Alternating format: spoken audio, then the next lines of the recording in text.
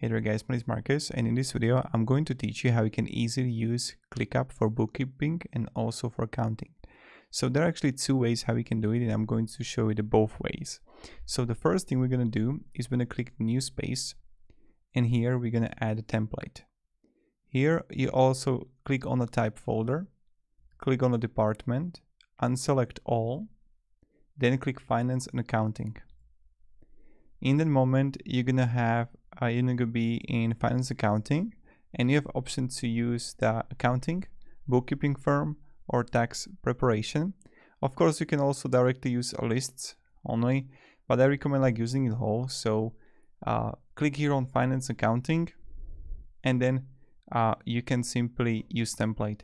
Then when you have it, the folder name is going to be accounting, and I'm going to use the space. I'm going to use the my space here. But of course, if you already created your space, let's say for your bookkeeping firm, you can have it there. Use template.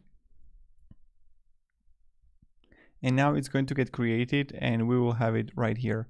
If you don't have your own space, just click here new space and create your complete new one space, and then follow the steps and add it there. Here I got it, the accounting. So when you're going to click on it, you're going to have the getting started table. This template will help you manage basic accounting. So you can go to overview, you can overview of accounts, and I'm going to show you what you can find there. And how to use it. So you can also delete if you want to the getting started guide. In overview, where we're going to get there, and it's going to load, we can see what. So this is the main overview, which is as a Kanban board. But I want to show you first the list view. And here I want to show the list view first. Then we can go to overview, and then also table. So when we click here on a list, it's still loading, so we'll get there later, I guess. Views on aging, what we can find here. First, suppliers as overdue. You're gonna have the priorities here, amount owed, account value, and then you're gonna have the confidence level, on which you can have the on track, might be late, and payment method. It's going to be credit card, net 10, 20, or 30. So this is the aging. Then you're gonna find the what we owe as suppliers, clients, and again you're gonna have the amount owed, confidence level, and then you're gonna find also the invoice. You can always click on an example, and you can find there all. Now I would also recommend having for your clients assets, when you would add columns, and you can easily add files. So that's something you can do. And then you can have predicted revenue. But this is the whole group of accounting. And these are the 9 tasks. And this is always the amount owed, account value, confidence level, invoice. When you're going to click on a list, we have it right here. And in a list view, we're going to have what? The account payable, which is this one, and then account receivable. So account payable is the paid ones, and then we have the contact here, amount owed, confidence level, supplier, the category, invoice, and notes preparing. Then you have ready to pay and unpaid. So these are the unpaid, and you can simply add a new task and have the supplier 6 and have a name here, amount of $500. If it's going to be late, then I can have a category, invoice, and notes. Then account receivable. So then this is what we can find here. And now we have three options here: aging, predicted revenue. So when I go back to the accounting, you can have the paid ones, and this is literally the same thing here, and invoice sent. Now I would also recommend having the invoice sent a date.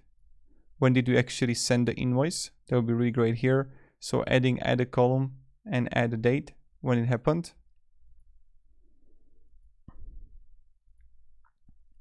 So that's something too. Now on the overview, you can find on track, might be late. So this is the group by confidence level. And then you can contact them, call them, etc. What is happening, what's wrong. Now, when we go also on mind map, we can see the accounts payable, account receivable. You can use that if you want. And then you're gonna find also the table, which everything you got here. Now, when I go here back to the accounts payable, we have again the board here, the list here. So a list is paid, ready to pay, unpaid. This is for the supplier 6 that we added. So these are the accounts payable.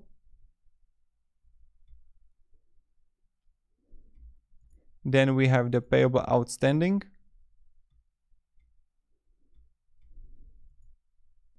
And we have the calendar of the dates and everything of the suppliers. Then in the table, we're going to find again everything what we need. Accounts receivable. So again, you can have the invoice sent here. Is account value, invoice value, amount owed.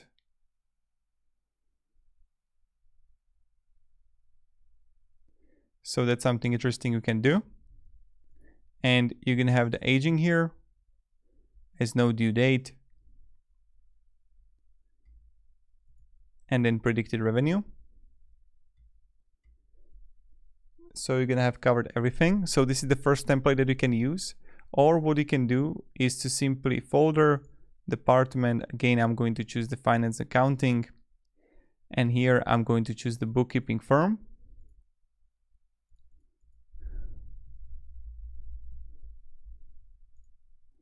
And again, you would just add it to your space, and I want to show you what you can see there and find there. So let's see how until it's going to load and create. Bookkeeping. So first thing first, we can go to client onboarding.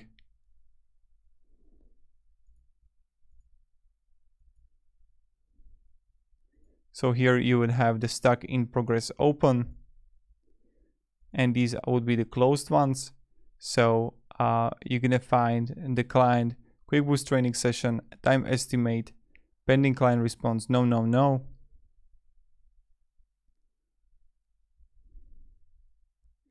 So this is the first one what you can have. You can always change the list settings here, the list statuses. Use folder statuses, open, in progress, start, closed, but client onboarding can be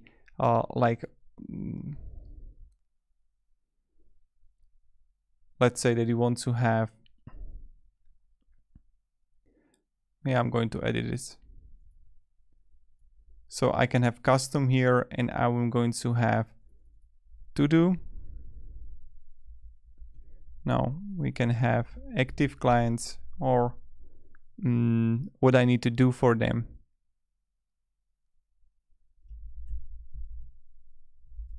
Yeah, to do can be in progress, and I can complete. Okay.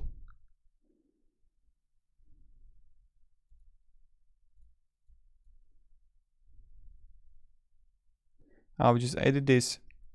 So here I'm going to show empty statuses, and I can simply go with to do, and I can add to do. So have a call with client, and then I have assignee, time estimate, pending client response, priority notes, and I can simply click plus here, and I can add a name of the client and edit right here and change the name. And then you're gonna have the to do and in progress. And when you would move it here, what you can do is just simply click on it and then just like set to complete.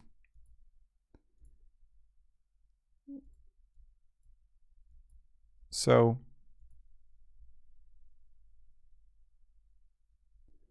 that's pretty much it, and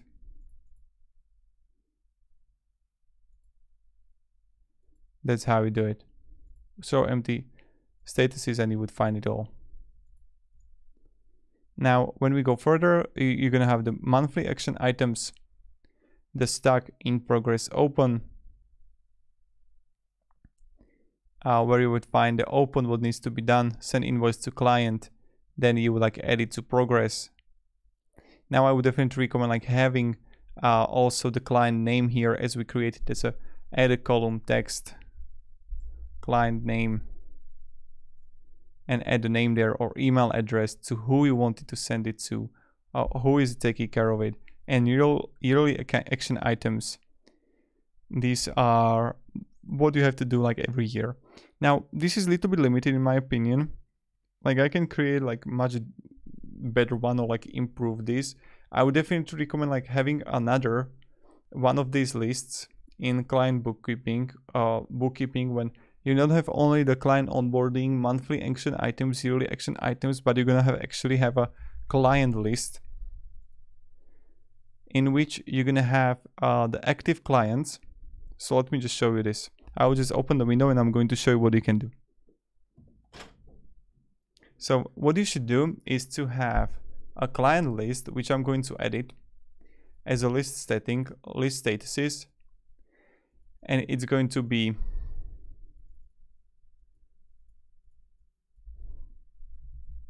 active clients,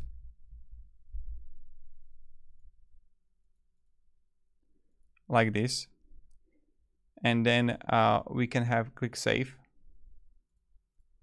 Now what I will do is that when I have the active clients, I'm going to add a task name, which is going to be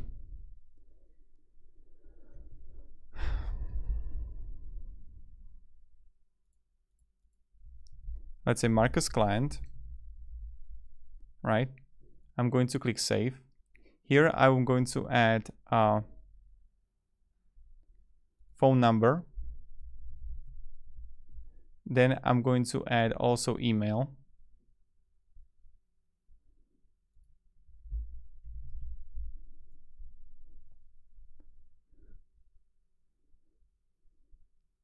Okay, under that client, what you can do is to simply click here and add a subtasks what needs to be done for the client. So that's what you can do. Or what you can simply do is when you're gonna have the client and you're gonna have the email, you can also have like direct invoices with them, like also how much they're paying, but you would have it in accounting. In the bookkeeping, you can have the relationship with tasks, but what I would actually recommend is when you're gonna have the monthly action items. So let's say that I need to have, you see the client name, but what you can have is much better when you would add a relationship, and this is going to be client. And now I'm going to have a bookkeeping. I'm going to choose the client. Yes, adds column. Now I would simply choose here client Marcus client. So now when there's like a payroll, let's say, or like let's say invoicing, right? Marcus client. I can simply click here and open the Marcus client and see, let's say, look at this, their email, phone number, where I need to send them email. So this is something that I would definitely recommend to have it combined and see for who you need to do what, so we don't get lost. And this is just my tip for bookkeeping and accounting in Clickup. So thank you very much guys for watching. I hope it provided a little bit of value. I hope you're going to have a great day, and yeah, thank you and see ya. Goodbye.